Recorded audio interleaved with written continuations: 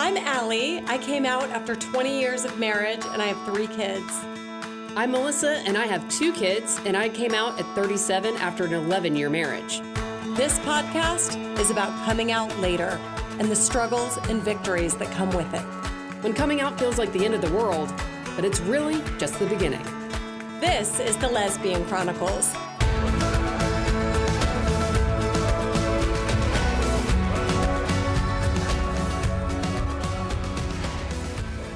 Welcome to the Lesbian Chronicles.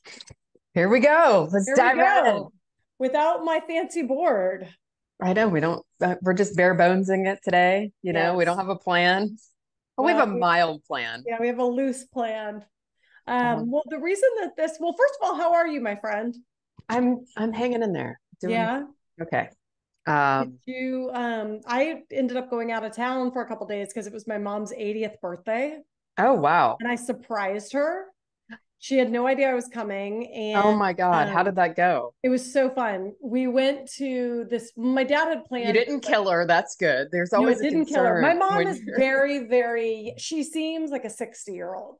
Like this is a woman who jumps in and out of boats. She's like, can ski. She can ski like Black Diamond Mountains still. Okay. Damn. So she's kind of a badass. But anyway, so I walk in and to the restaurant and she has no idea I'm coming. And I pretend I'm the waiter. Like I walk over and I'm like, hey, welcome to Banyan House. Can I take your order? Oh my God. And she just literally started bawling. Oh my God. She was so excited. I'm surprised I feel like a lot of people, when you get surprised, you can't register who it is at first. Yeah. You know, like your brain takes a minute to like catch up. But she thought that my dad has this like trip planned for her that she just assumed she wasn't going to see me on her birthday and that she would see me on the trip. And so she was completely shocked. Wow.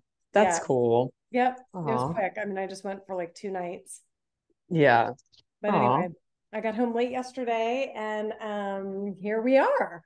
Yeah, I'm like, what have I been doing this week? I feel like everything's just a blur. Because all I've been doing is working and taking care of the kids. And I don't even know. Like I just shot an audition this morning, like nice. Commercial work. I haven't played golf in like 2 years. And I put it down on my little like skill sheet that I know how to play golf. Yeah. And here I am yesterday getting an audition request for someone who knows how to golf. Not like a pro golfer, but just knows how to swing a club. Yeah. And I don't know if you saw the video I posted on Instagram, but I posted one of my outtakes of like, I swing it, the ball hits my fence, and then it hits like behind me, like hits my house. Oh my God. I was like, oh God. You look like a golfer right now. Well, I was wearing this hat for the part where I was swinging a club because they want you to like read the lines, but then they also want you to show that you can swing a golf club. So, it was like really short notice too. Like they wanted it submitted by like 3:00 today, and I got it yesterday. So, bit of a haste to rush around and get that done. That's awesome. No, I think about I took golf in college. Oh, really? It was like I forget what you call it, but it's like you were like, there's going to be some lesbians in here. Yeah, exactly. I probably was, but I took it, and I just remember thinking like, I don't know, I never got any good, and I have no memory of like how you score or do any of it. But... You know, what's funny is I really don't give a shit about any of that aspect. I like to just go and like hit the ball. And it's been a minute since I've gone and like played on a course and stuff like that. Really what I like to do is go to the driving range. Like it's just like a good like energy release, but just haven't really been doing that anymore. I will say, like, I guess to tie this into something gay, one thing that I really hate about auditioning is that like I feel like I just come across so gay. And I'm like, in my head, I'm like, they don't want a gay person for this role. Why am I playing this role gay? Why am I playing a gay? Exactly. And I can't help it. And it's more so, it's not so much like on screen talking necessarily, but like swinging the golf club. I'm like, I look gay. They're really gay. Maybe they're gonna be able to tell. Maybe they want that. I don't know, but I think it's supposed to be like a husband and wife. So maybe it's just a wife who hasn't come out yet.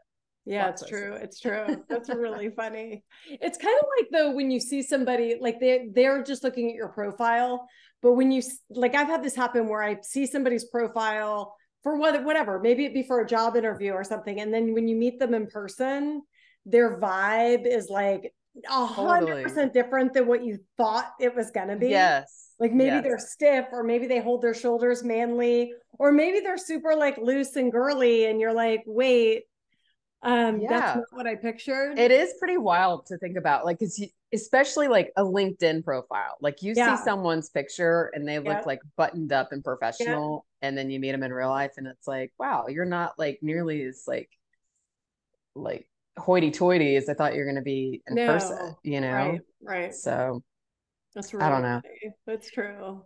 I just sent this to you on Instagram, but I don't think you've checked it yet. But it's a list of for first dates. Ooh. But where girls don't want to go. Okay. Oh my God. Let me see if I agree. Give me a few. But the thing is, like, this is like a list. It's definitely like a straight facing list. Like this is for like, but even so, I thought it was funny and like thought it was a little bit relatable. Especially since we talk so much on here about like dating and first dates and that kind of thing. Number one on the list of a place that a woman does not want to be taken on a first date is Cheesecake Factory. Okay. Can I tell you something really funny? Yeah, absolutely. That was where I went on my first date with my ex-husband. Really? And we stayed there for like 7 hours. Okay, so I feel like this list is more so like these are acceptable dates in high school and college. Yeah. And I will say like this is going on, 20 something years ago. Right. When it wasn't such a funny place. I mean, back then that was kind of fancy. I used to go to the Cheesecake Factory in Buckhead and be like, this is the height of luxury. That's where we were. Really? Really? Oh my God.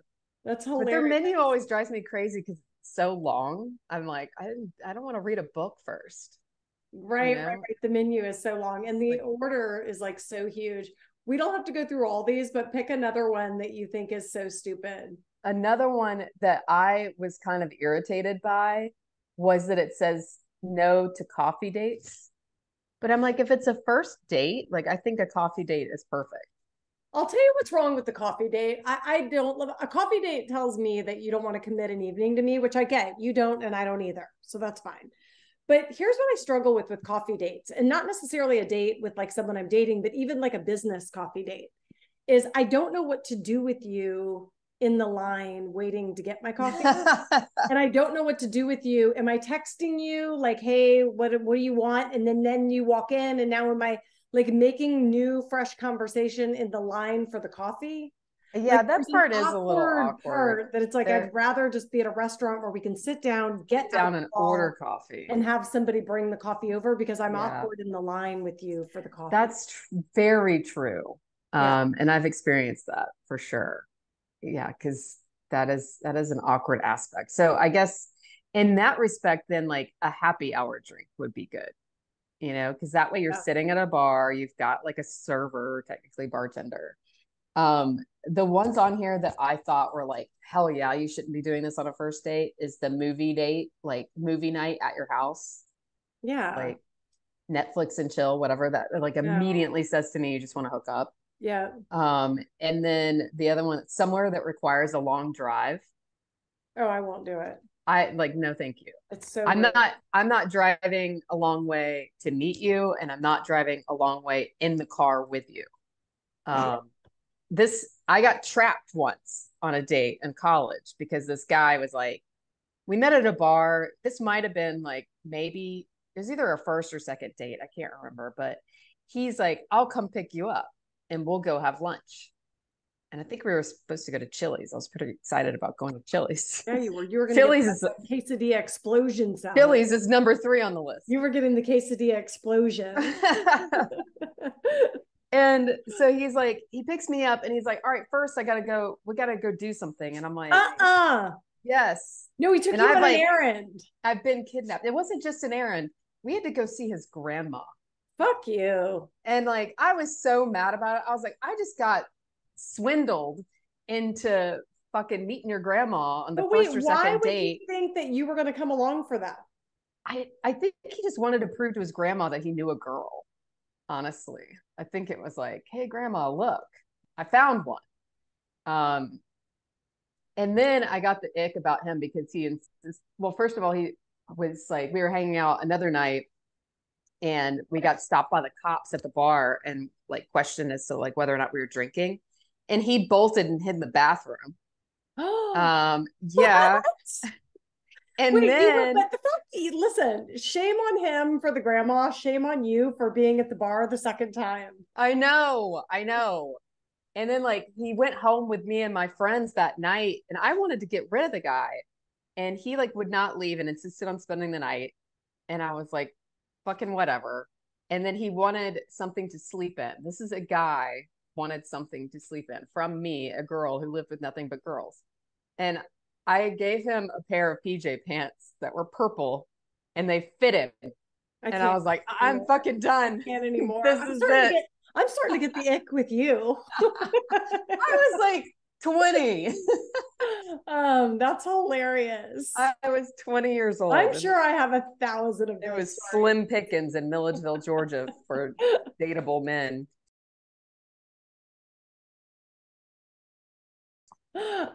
Oh God. One time I remember in college, this is really embarrassing for me, actually. Really embarrassing. Let's hear it. Went out with, I'm not even out with, he didn't even take me out. Let's be really honest. We were at a fraternity party where I end up staying. And he lets me take his car in his wasted state, doesn't bring me home, but lets me take the car home. And then the next morning, I guess like he forgot, or I don't know what happened, but he is literally blowing me up to bring his fucking car back. It was like humiliating. Like as if you stole it? But yeah, like I'm like, not only did I like stay there like a loser, but then he's like, just bring me my fucking car back. Oh my God. I would have been like, let's have a refresher on what we talked about last night when you said I should take your car. Exactly. Clearly he wasn't interested. He was probably dating someone. I have no memory. I mean, my memory of it is just like embarrassment, unashamed. Oh my God. I've kind of blocked it, but you just made me think of it. I'm sorry. Don't let me forget to tell you my joke for your stand-up. You're not going to tell it now? And hell no. I've got there's some transition pieces in it that I have to work on. Okay. You don't want to do this yourself? No, I'm not doing stand-up. It's a joke. You're going to do it. Oh my God. I did stand up the other night. That's probably why my brain is still fried. I did 20 minutes and damn. I'm just like, I don't know how I survived it, but I did. Yeah. And it went fairly well. Did you ever hear do you ever listen to Tig Notaro? Do you ever listen to her? Sometimes, yeah. I do love her. She just tells this story about how her mother-in-law had this joke for her stand-up to do. And that the brother-in-law couldn't even get the joke out because she was like laughing so hard at the joke. And she was like, I really want you to tell it. And Tig's like, well, you got to tell me the joke. Like, I don't, and she's literally every time the mother-in-law would try to tell her the joke, she couldn't get it out. That was me trying to do my joke for Maria to tell her I'm going to tell you. Oh my God. I couldn't get the joke out. Like Maria's That's hilarious. It can't be that funny. I'm like, it's funny. Were you able to get it out to her? Well, as it came out, I realized it's not really, it has the potential to be really funny, but there's like a transition part of the joke that I can't seem to like get. So I'm gonna give you the framework. Sometimes that's the funny part, I guess. I'm gonna give you the framework for the joke and you can work on the transitions. Okay. Not right now though. No, we're not going to work out our jokes. Okay, so we're talking today about something that we're getting a lot of emails about. The holidays. Mostly the one coming up is Thanksgiving and people feeling this feeling of like they're divorced. There's been multiple things. One is like, where do I go? I am dating someone and am I going with them or are they coming with me? Is it too soon? But also the bigger one I'm hearing is people who were married and their ex-husband is dating someone who's now wanting to bring this person to Thanksgiving. And they're not dating anyone. and kind of that third wheel feeling of like, this is my fucking home, my children, my life, and I'm the third wheel. Yeah, that is hard. Yeah. But it's also kind of like what we're signing up for. Right. It's the tricky part of what you're signing up for. Yeah. I mean, it's not the part you were excited about. No, not at all. And I mean, I guess this is kind of something as to what I've experienced over the years. It's like, my ex has had a partner pretty much the whole time since we've been separated. So, and I have been sporadic in my partnerships. No, you're growing, you're learning, you're figuring out what you want. I think there's something really beautiful and wonderful about that. Thank you for putting a positive spin. I do. I do. I think it's more sad when people just he's not, I'm sure he's great, but I'm just saying, like, to me, the you're doing exactly what you need to be doing. Well, this kind of like also boils down to like something, and we've touched on this in previous episodes, and something that I'm kind of like weighing out and kind of going through my own process as far as like talking about this in a later episode. But like our expectations of coming out and like that prize of having a person with you. Glennon Doyle's story. Yeah. Like we all want to be like, yes, I came out and look what I want. I was swept off my feet. I fell madly in love. And got this solid human. Yeah, I never and had you to lay blame my me. head down alone. I never had to lay my head down alone. I never had to be worried about that. It was bliss from day one. I couldn't even really grieve because I was so madly falling in love. Right. And we all expect that. And when it doesn't happen and it's glaring in your face that your partner is showing up, your former partner, ex-husband, is showing up to these events with someone else and that he came out on top, it really sucks. Yeah. I think there's a lot of layers to that. Like define come out on top. I mean, I guess they moved on. I think that's more so the harder pill to swallow is watching them move on and watching them do so in a way where they just kind of like, you feel like you were replaced really easily. Yeah. And I think it's a lot easier for men to move on. We see it all the time. You see it in an older man, his wife dies, and next thing you know, he's married to someone else. Now, in some cases, it's like a Dateline situation, and he was involved in her demise. Murder? God, I watch this all day. But don't you think in some ways too, it's like their depth of feelings is not there. Is like, it's almost like not all men, but like I think about like my ex-husband, he's much easier to just accept people where they are and can roll with it. Mm-hmm. Whereas I'm like, if you're not the perfect person for me, then I want to learn from this and grow. And like he could settle in pretty quickly. Yeah, I think that, and again, like you said, not all men are like this. No. That's for sure. But most men, I would say, don't have like this emotional depth, and a lot of women don't either. Yeah, there's the women that can bounce around to relationships. They're not that upset. Yeah, when something goes awry, they just move on, find someone else.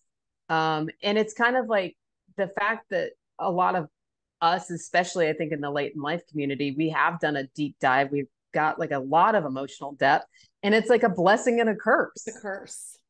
Like it's a curse. It's great. It reminds me of, I had my friend that I talk about that we used to move with, that like she was my dearest friend for many, many years, and then we never speak anymore. We grew up Catholic. And I had all these questions about the faith and about why do you believe that, or that doesn't seem real, and she literally was just like, why can't you just accept it? Like, and just be happy. Like it's not that she didn't have the depth, but in some ways she didn't have the depth to like worry about it. It was like beyond her scope. It's just blind faith, and she could be happy with that. And that was enough for her. Versus like I needed to deep dive into it, and then in the deep dive comes questioning, and in the questioning comes pain, and comes dissatisfaction. Yeah, that she never had to deal with because she never dove in. She wasn't even going to ask the question to find out, so she didn't have to feel the pain of it. that I I felt. think that is a really good example because I think that's kind of who I was Yeah. like in my or up until about my mid 30s. Right. You know, I just didn't think outside of anything else than what was in front of me. Right. Took Same everything here. at face Happier. value, like I'm eating whatever. Wonder Bread. I'm eating Wonder Bread because I don't even know there is sourdough Right. Yeah. at the bakery. And yeah, but like, is ignorance bliss? Like, is that the way you want to live your life? I don't know because Like, to me, she still seems pretty fucking happy. yeah, I mean, it's true. It's almost like, Pandora's box, they say. We've opened it up and you can't stuff it all back in. Yeah. But I don't know. For me, I like it better this way. I like kind of questioning myself and questioning like what's around me and who's in my life and why and what I'm doing. Um, And can I say one and more thing in relation to what you're saying is that it's also like, I believe in your capacity to be happy matches your capacity to be sad. Like, I think that there's a continuum, and as far as you go one way, you can go the other way. And the same is true. If you never let yourself be really sad, you're really incapable of being blissfully happy. And I would rather ride it than just live in the middle. that's a really good So point. yeah. Okay. Go ahead with what you were saying though. No, like I totally get that. Like, because that's just it. It's like, yeah, like now I experience sadness way deeper Yeah. than what I felt ever before. Right. And that sucks. And like when something isn't going right, it sucks a lot harder. Yeah. Um, and kind of with this holiday situation, I think it's one of those things that every year is different. Every year for the past 5 years has looked different. And I think this is the time of year that it's all kind of thrown in your face about like what it used to look like, Right. you know? Safe. Is Easy and safe. easy and safe. And especially if you are like trying to navigate this whole thing of like being on good terms with your ex and your ex's family, it's this fucking reminder of like what you, how different your life is now and like what you left. And like while you're still celebrating holidays together, it's not the same. No. And it Like never will be again. everything's a little different now. And on top of that, one thing that I find really overwhelming is the amount of people now. Like now it's no longer like, oh yeah, it's just gonna be the four of us on Christmas morning and we're gonna open gifts and then maybe we'll go visit the grandparents at their house. Like it's no longer feels like this intimate thing that it used to be. It's like, especially like Thanksgiving is gonna be like pure chaos in my house. Like Now, does his girlfriend ever have feelings around like seeing your mom and dad for Thanksgiving? she loves my parents. Okay, so she'll go over there. Well, she won't go over to their house per se, but she will like come to my house or what she'll see them and she's super sweet. Like she checks in on them too sometimes. So Wow. yeah. Um, So wait a minute. It's not even that this is unbelievable. Like I do that with my ex-husband's dad. I love him. I call him all the time. I see him. I invite him to go places. But it's kind of like a sensitive issue in my relationship mhm, that I for put more you to do that. effort. Well, it's more just like he gets more of my effort than maybe her parents do, but partly that's because he's alone here in Atlanta and I've known him so long. Yeah. I mean, yeah, I grew up with him basically. Hmm. I mean, it's like another parent to you. Yeah. I think that's But understandable. she doesn't have any feelings around your ex-husband still being very invested in your mom and dad. Well, I mean, I wouldn't say it's not like he's going over there or anything like that. If I needed something like with them, then he would most likely try to help out in some way. But like it's more so like just checking in, like she and him like check in, just how are you doing, that kind of thing. Like on social media or like maybe a text, Okay. um, that kind of stuff. And then like, yeah, if it's a family event, we're all there. They're definitely like giving my parents hugs and that kind of stuff. Yeah. Okay. So it's sweet. So tell me what this year will look like for you. Um, This year, I think that I'm hosting Thanksgiving at my He has house the, and again for he'll the come second year. with her. No, why doesn't she care? Like, I feel like we would have feelings around, I want it at my house. Well, one reason why I said that I would do it at my house is because my older sister is coming and her two kids, and it's just going to be like a lot of people. And I feel kind of bad being like bringing all my people to his house, Okay. like my siblings and everything. But it's still kind of like up in the air, like as to where we're Do you having think it. behind closed doors, she's saying to your ex-husband, why is our whole plan going over to your ex-wife's house? No, because this is No. kind of how we've always done it. We've Okay. always done Yeah. Thanksgiving together. And does somebody have the kids? Like, is somebody like, It he typically has them on Thursdays, so we're for the holidays we're just kind of sticking to our normal schedule and not okay, doing like a whole week thing. okay, Um, like in our child custody thing, I think it says like it's supposed to be like they're with you even years, with me odd years, like based on XYZ holiday, and like I think we switch off for Thanksgiving and Christmas, but it's really we're just kind of doing it like normal schedule. okay. Um, Typically I'll have them like the days leading up to Christmas and on Christmas morning, or if I don't have them on Christmas morning, I spend the night at his house. Um, and then he'll have them like the days after Christmas. Got it. But again, I don't know if we're doing that this year or not. Like work stuff is kind of complicated. And I mean, I guess that's another thing is like you write all this shit down on paper and it's like, it's gonna be this way. And I know that some people like live and die by like their child custody agreement. Maria's custody arrangement, they live and die by it. But for us, it's just kind of like it's fucking life, you know? Yeah. Shit's gonna come Okay, up. so talk to the woman right now who is going through, ex-husband has moved on and she's alone. This is the holiday and she's going to be there with the group, feel single.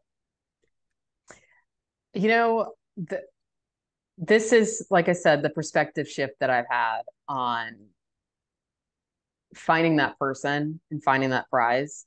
And what I've realized is a lot of people focus so much on finding that person that they end up with the wrong person. For sure. And it's toxic. It's not fun. It's not nearly as happy as you thought it would be. But you're like, but I've got someone by my side. I've got someone to attend these events with. But then you think about like, how fun are those events when you're like a little worried about how this person is going to act in this situation? Like, how great is this? And I think that those people that are alone, like there's a power in being alone and they need to embrace that part and Yes. like look at that as your badge of honor. Right. You know, you've had the confidence to leave and you have the confidence right now to be alone and to own it and be proud of it and to know that like you can still go in that room and be friendly with everybody and be happy that you while you're single you're not in a relationship with someone who sucks. And even if you haven't, like, I can't tell you how many women, it's like how many women we've met through this process that when we met them were scared, sad, emotional, no idea the future, who now are like finding community first, getting a group of friends. And then next thing I know, I see them posting on social media that they're engaged, or I can think of two people in the last 7 days that I've seen engagement announcements. Mm-hmm. Yeah. So it's like, I think those are like, that is not the end game.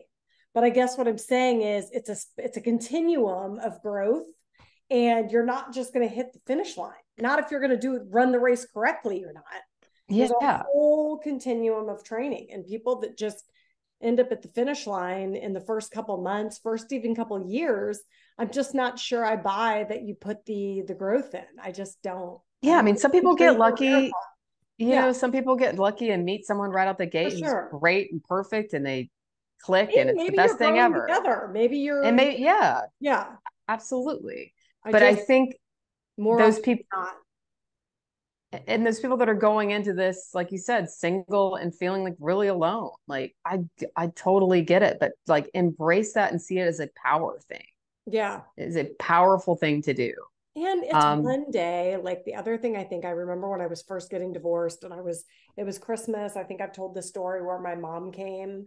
My mom and dad came. We had to get a tree like last minute. And I had a lot of things to be excited about. I was in my new place. But I remember my mom being scared for me and like the way she verbalized, you're going to be okay. She was saying you're going to be okay, but she put a little bit of a question mark on it. Like, you're going to be okay. Like kind of at the end, like it was a question. Like, what? Like, wait, am I not? Like, and I remember like thinking like it really scared me. Like hearing her say it that way, it just gave me like a pit in my stomach of like, I don't know. Even though leading up to their visit, I had like been busy decorating and like excited about my place. And I just, the kids were excited. And I just felt like that moment of fear. And then Christmas came and it was fine, but it was like a little sad. But you know why your mom sounded like that, right? She loves me. I She mean, loves you and she is scared for you. yeah, Like, and that's that's her just it. reality. Like, I, your family has a vision of who you are and who you were going to be. And like, your mom spent all this time in your life thinking that you were super safe. Yeah. And then I here you spent all are. this time thinking I'm super safe. Yeah. And then like, here you are saying like, I'm jumping off a cliff and Yeah. your mom's, trying to, she wants to hold you back from jumping, but she Yeah. also knows she needs to let you jump. Yeah. So And there I is think there's, no right. Like, I think that's the other thing that helped me is like, there's no like, oh, you fucked up. You made the wrong decision. Your life is ruined. It doesn't work that way. It's not so binary of like, you pick A or B. If you pick the wrong one, you're fucked. It's more like they're both can be beautiful and wonderful. And you have to just, live with that decision and make pivot if it doesn't work. yeah, So it's like, absolutely. I think that there is no, I don't know, to the person alone on Thanksgiving, I think what you need to do is kind of what you said, is just go into it as like, these are fully growth moments of like, I can be here and I can be okay. And I can get good sleep the night before, make good, conversations or work hard at that. It doesn't have to be, it's a day. Yeah. Just know that you're Okay. on a journey. And you're in a room with people who want you to be there For for sure. the most part. Yeah, for the most part. If there's no one in there that doesn't want you there, like reevaluate. Yeah, But also, reevaluate. like if your kids are there, they want you there, you Right. know? Um, I think the other thing to speak to is the people that are alone right now. Like Yeah. maybe they don't have that good situation where their husband is like letting them come over for Thanksgiving and or Christmas and their kids are with the other parent for the holiday. Like, yeah, that's a massive fucking bummer. But I think the way to treat it that way, can you hear this helicopter that's flying over my house right now? No, Okay. there must be I'm a few not of them. I'm I go not right sure if to I'm being invaded, but um like and this is what I used to do lived in when I was a reporter and I wouldn't get off work for Thanksgiving or Christmas. I would just treat it like another day. yeah, Like go to work, I might like treat myself to something like or order Chinese food, something like that, and like watch movies once I was off work. But just treat it like another day. Or if you can, find some of those people in your community that also might be alone and reach out to them and be like, hey, do you want to do like a Friendsgiving thing? yeah. It doesn't even have Wasn't to be it on Thanksgiving Day. right? Wasn't it Milena that came to Yeah, your she came to house? my house when we first got divorced, and we all cried. Like I'll never. We sat at the dining room table, bawling, like for I part of mean, it. okay, now add the uplifting part, But Allie. it was like okay, like we were still okay. We had each other. But it also probably felt a little therapeutic to It like sit was. there It and was, and it wasn't sit like in it. I think my ex was there. We didn't the kids we kept it together for, but then after that is when we both were like, it is different now. But I think it's not even that you're coming out, like anyone who gets divorced feels this way. And Yeah. it's truly a different thing too, because you're in some cases blending families. And so you're also like your holidays aren't necessarily your own anymore. To your point, it's not this like private little thing where it's these parents and these children. Like the dream that I thought I had is no longer. because it's not, I have other people that I have to be a priority now. So it's not like it's just my kids and I can just like focus on them and what's their experience in this moment. It's like there's so many other players now, even when you have moved on. You know, it's not, it's all of a sudden everything is settled. It's not. I don't know what we're doing for Thanksgiving. There's probably going to be a few arguments. There's going to be a few negotiating, a little bit of negotiation, and then we'll settle on something that may or may not feel good to me. Yeah. And like also the blending thing, it's like we keep getting big, you know, like more and more people. And like, where do we put everybody? Yeah. And like last year, I had my girlfriend helping me out, bringing in extra tables and all this stuff. I don't know if that's going to be a thing this year where I have the extra help. And I've got even more people coming with the addition of my sister and my niece and nephew and possibly my older brother, but I'm not sure if he's coming or not. I haven't seen him in a few years. And yeah, it's like, where do we, then we've got like my ex-husband and his girlfriend and her family and his family. And it's like, Jesus Christ. Yeah. Like at this point, we need to like rent out like a hotel ballroom. Like, but I guess what like a cool blessing. I mean, it's great. Yeah. Like here's and that's just it too. You know, you're asking me about like how my ex is and his girlfriend with my parents, like her mom and stepdad are like super nice to me. Yeah. Like I can sit there and talk to her stepdad for like hours. Like he's actually invited me up to his house, like in Maryland. Wow. Okay. Talk to me about though the moment in time where you're sitting there to like some of these emails where he's with this woman in love and you're there with your friends. Is there a feeling of like, I'm ashamed that I'm not here with someone? What's the feeling? Identify the feeling. I think again, like, you know, that feeling is more so just wanting to prove something. Yeah. Yes, I would be very proud to have like a wonderful partner next to me. And I've had that before, you know? And it feels really good.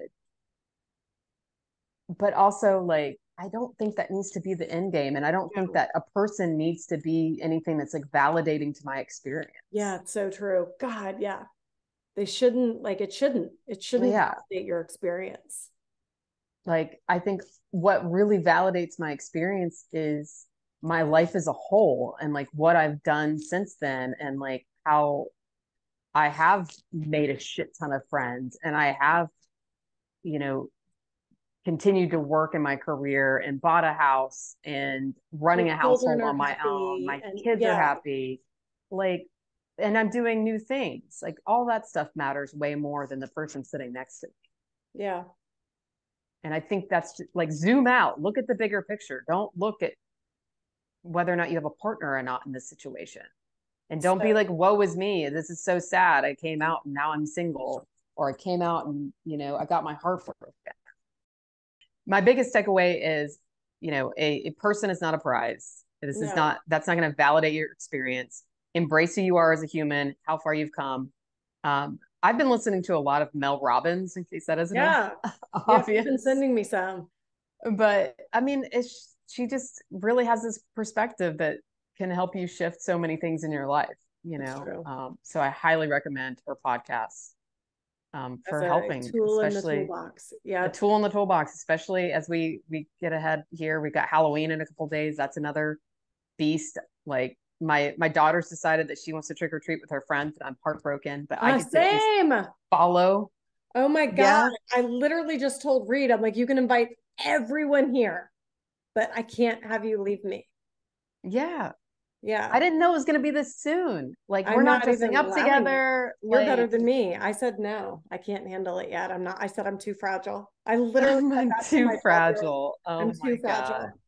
You can't. That's hilarious. Well, I have been a little bit more firm in where we're trick-or-treating. Like, I'm not going to a different neighborhood than Kaylin. Like, sorry. And we're all going there.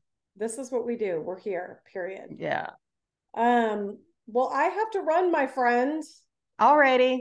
But have a great rest of your day. Happy Halloween early. Yay. I'm so excited for Halloween. I love it. I know we're having a decorating party tonight. We're a little late, but whatever. And we'll chat later. Alrighty. Goodbye. Bye. Want to support the Lesbian Chronicles podcast?